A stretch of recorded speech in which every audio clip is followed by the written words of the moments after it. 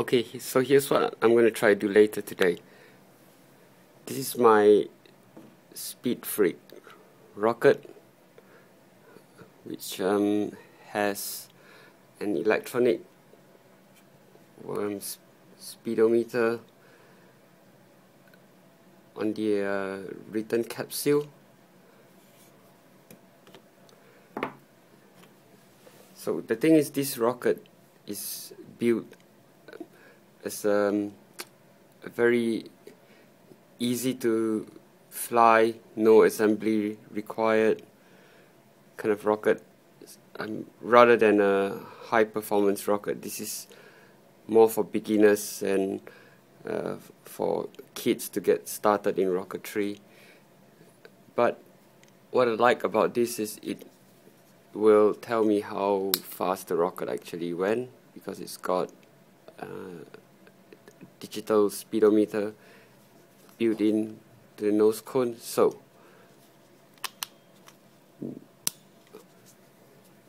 what I'm going to do is, so this is obviously a single stage rocket, and what I've done is I'm going to try to launch this as a multi-stage rocket.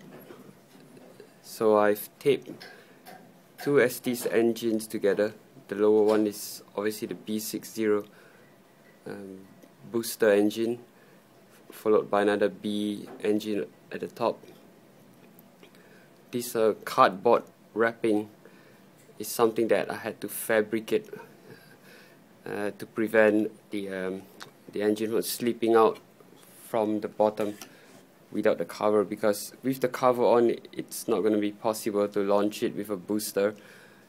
So I've wrapped this up with cardboard just to friction fit it inside, and I've tried the fit out. It's great. It's a very tight fit, which it should work great. So I will be recording a video of the launch later today. It's a very bright and warm day, so I hope to launch this at about 4 p.m. or maybe 4:30 this afternoon. Okay, I'm back here again in this wide open field, and it's a very bright afternoon at the moment. It's 4 p.m. And this is my Speed Freak rocket, which you saw in the earlier part of this video.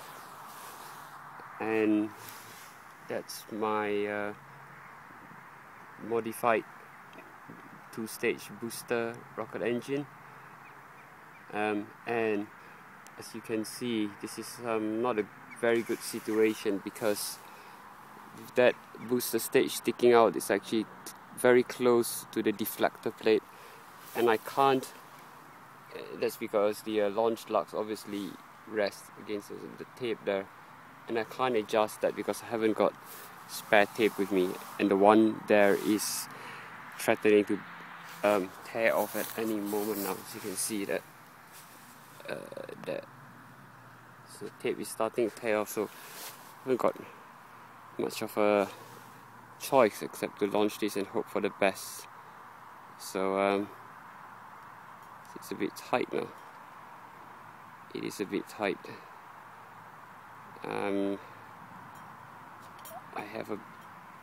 I don't have a very good feeling about this.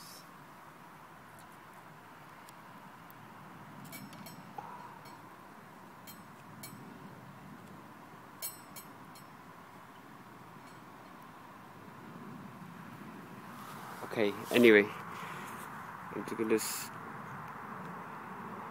light it up and hope for the best. So that's still off. I'm gonna turn it on now.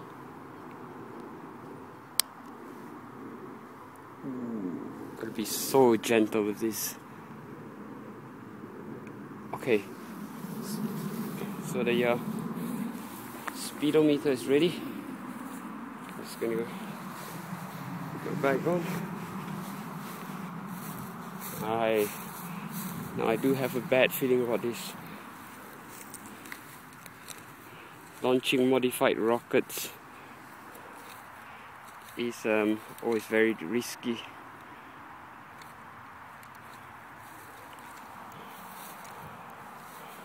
Oh, anyway, here we go. Before things stop working, let's launch it. Continuity check is good, and I really hope we will recover this rocket because I love it very much. So here we go now. Moment of truth. Will the rocket launch up in the air? Will it go out of control and hit something, or will the booster even separate? Will the upper stage even ignite? There are a lot of questions to be answered, but we'll see. So here you go. 5, 4, 3, 2, 1, launch. Awesome. Awesome. I'm going to start track. Okay, the launch was a success, definitely a success. I'm going to start tracking.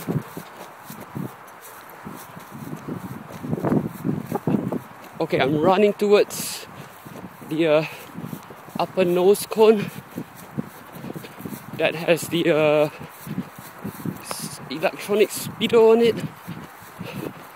Unfortunately, the main rocket body seems to be floating far away.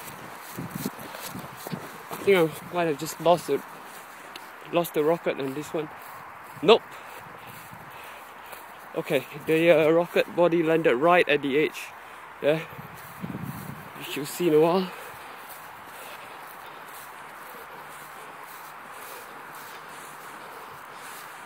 Alright, I'm really glad that both parts are still within this field. Here we go.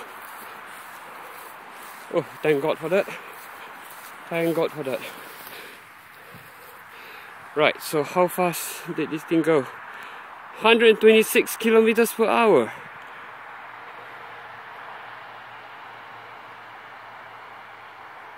That's amazing. That's faster than it went on a single C rocket engine, which is very strange because, as I mentioned before, 2B rocket engines has the same amount of energy as a single C rocket engine, but a single C would obviously be lighter, so it should go fast, it should go quicker.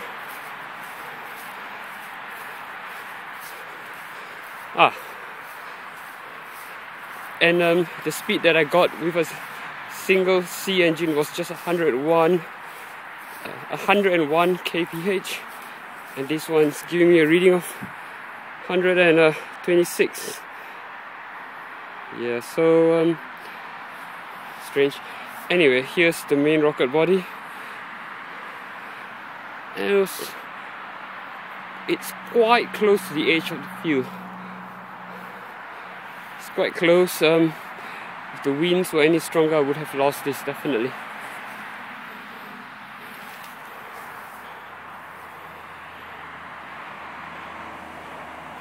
The whole thing seems intact. Okay, good. Thank God for that. Parachute's okay, the cord's okay, nothing's burned. Of course, the engine motor is still stuck there. Cool, that was a good launch site. And it appears that for some reason, as the rocket was ascending, it took the top half of the launch rod off. So that must have slowed the rocket down a bit. But thankfully it didn't change the direction of the ascent, because that would have been horrible. But yeah, once again, very good launch, and thank God for the recovery of the rocket body and the nose cone as well. See you next time.